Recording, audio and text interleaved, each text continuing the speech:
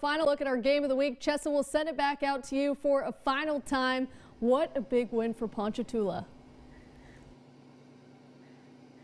That's right, Brooke. This one was crazy here. And just so you know, everything COVID-wise, we shut this stadium down. We're almost in the darks. But again, 24-14 is your final. Ponchatoula getting it done, just kind of manhandling there at the end. And that was all led by Jacoby Matthews, the junior quarterback who also plays defense, one of the top safeties in the state of Louisiana. They get it done. They will host Ruston in the second round of the playoffs here at the Swamp next Friday night. That's it live here from the Swamp. Brooke, I'll send it back to you.